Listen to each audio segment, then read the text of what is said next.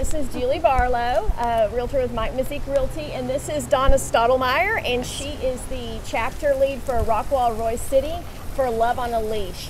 And we are here with Odin also. Let me turn the camera. You see Odin.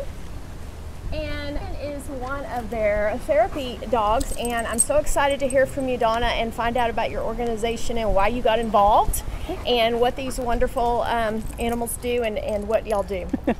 Well, we might have Odin's backside a little bit here because he's interested in all the people they're walking by. Yes. He is a people person. And so we are with Love on a Leash. It is a nonprofit volunteer organization. I got started in Love on a Leash in 2013 with Retha Lewis was starting the Rockwall, Royse City chapter. I had a different Irish Wolfhound at that time. Her name was Brianna, so she was my first Irish Wolfhound and my first therapy dog.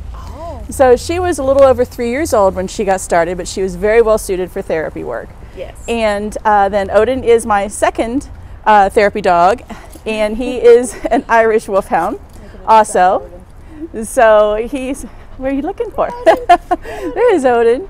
So Miss Retha had started the chapter, and at that time, then she needed to come on, turn around here, turn around here, turn around here, and say hi.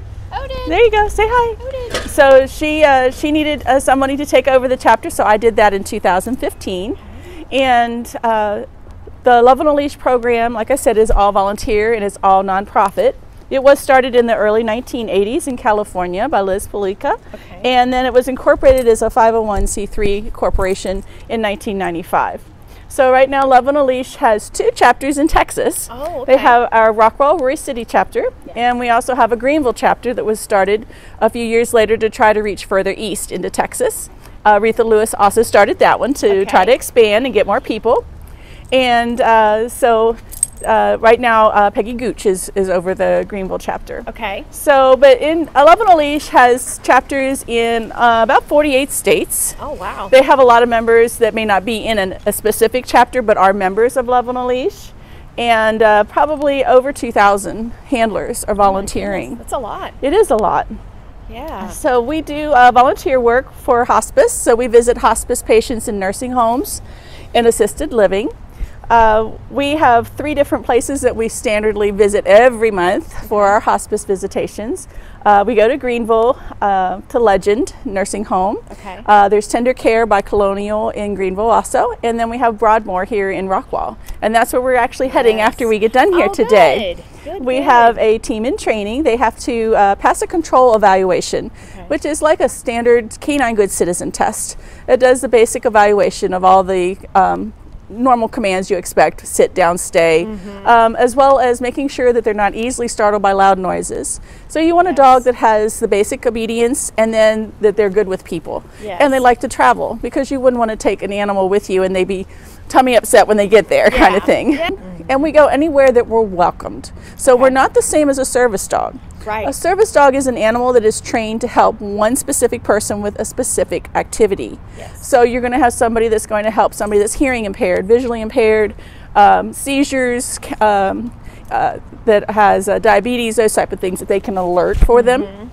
Those dogs can go anywhere that their person that they are helping can go. And when you see them out in public, you want to make sure that you don't interrupt them from their job. Good point. There's also emotional support animals, which is not quite the same benefits as a service dog, but they have some of the same guidelines that they are working for their person. And then you have the therapy dogs. Therapy dogs are there for everybody. So it's always nice when people do ask if they can pet them. That's a very good courtesy to ask, just to make sure maybe you're not working on a training, something that you're doing. And it's just good courtesy for any animal that you see, to make sure that the handler's aware that you're there and that you ask permission. So that's good. You get a lot of attention at the Rockwall Harbor. I bet you do, And Irish Wolfhounds in particular are very, very well suited to be therapy dogs. Okay. So Odin is an Irish Wolfhound. They are originally from Ireland, and their job was to hunt wolves. That's how they got their name. There's no wolves left in Ireland. They are known as a gentle giant, and the AKC recognizes them as the tallest breed. If they stand on their back legs, they would be tall based on the length of their spine and the length of their leg. So they are a tall dog. Odin himself is about 3.5 years old. And he's been certified since he was a little over a year as a therapy dog. He has already done over 100 therapy visits. So he's a good ambassador for his breed, for Irish Wolfhounds. And he's about 160 pounds. We get a lot of those same questions. Is that a horse? Yeah. So my answer is usually no, he's my little pony. And very much likes to meet new people. When we're first going into a facility, he wants to say hi to everybody. So we've been there a while, and then he slows down a little bit. Yeah. But he's a good boy. He seems like it. What other breeds do you work with a lot? Are there any typical ones? We have a lot of breeds in our chapter. We have Great Danes. We have Labradoodles. The lady that I'm meeting today has a golden Labradoodle. Okay. We have Pit Bulls in our program. She's a rescue, and that's one of our dog trainers that are in our program. To get comfortable. You're going to lay down here. So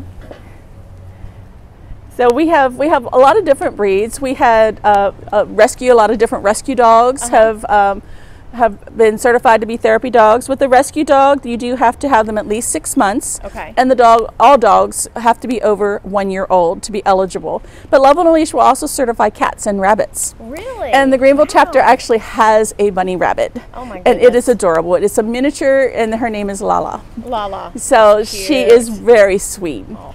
So Donna, tell me, when people are around the therapy dogs, I mean, how does it make them feel? What is the ministry or the purpose, what it's doing for them? Can you explain that to me? Yes, ma'am. So when we go visit, a lot of times when you're speaking with the elderly, you don't always want to ask, how are you feeling?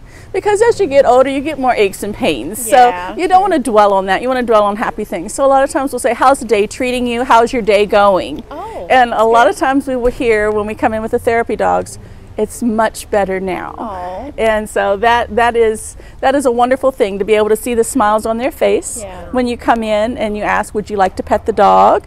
And they look at you and they say, yes, I would love to. So we very much enjoy going out and visiting. There was a lady that was at one of the assisted livings here that Brookdale Summer Ridge is very welcoming to us, and we would do a lot of our training there with our therapy dogs doing supervised visits. And the one lady, she always wanted the dogs to get up on the couch right beside her, and she would, get lots of love and attention, and they would get lots of love and attention. So it's a win-win situation there.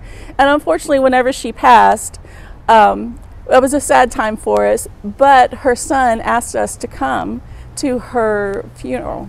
Oh, that's great. We went to visitation and everything, and he said that she always called them her dogs. Oh, and so it was very sweet. And he asked in lieu of flowers for people to donate to Love on a Leash. That's wonderful. Isn't that wonderful? It is. So we try to do some, fundraising. We did one at the wood shop here in Rockwall. Okay. We made signs, and they do a fundraising program there. We've done Painting with a Twist before. Yes. And so those are good local businesses that help out with fundraisers. It's very nice of them to be able to do that. That is great. Everything. So Love on a Leash was one of the ones that helped the AKC set up their therapy recognition program. Okay. There was like 5 different therapy programs that help contribute and give information to the AKC. So that's why Odin has an award from the AKC for his visits. Oh, let me see. AKC therapy dog, his canine good citizen. And then on the other side, he has his AKC star puppy. He did that before he was a year old. Aww. And he has an advanced degree for the elderly from Love on a Leash. Wow. So Love on a Leash does it based on the type of visitation you're doing, either it's children or elderly. So he's visited at least 50 elderly visits. The AKC does theirs based on any type of visit, cumulative. Yes. So you have to turn everything in, you have to have it documented when you go to the facility. And so he has done over 100 visits as of last month for his AKC recognition. That is great. Wow. So you're welcome to, and if you have an interest in pet therapy, we'll be more than happy to share information. You can always go to the national website, loveonaleash.org, O-R-G. We follow all of the national guidelines. So anything that it says you're supposed to do or not do, that's what we follow. Okay. Make sure that people have the contact information they need to get in touch with y'all, and just educating the Rockwall community about you and Rockwall Royse City, of course, and that y'all are here and available to serve. Yes, ma'am. So it's been great. Thank you so much. You're welcome. Thank you for your interest in sharing the Love on a Leash details with everybody. Absolutely.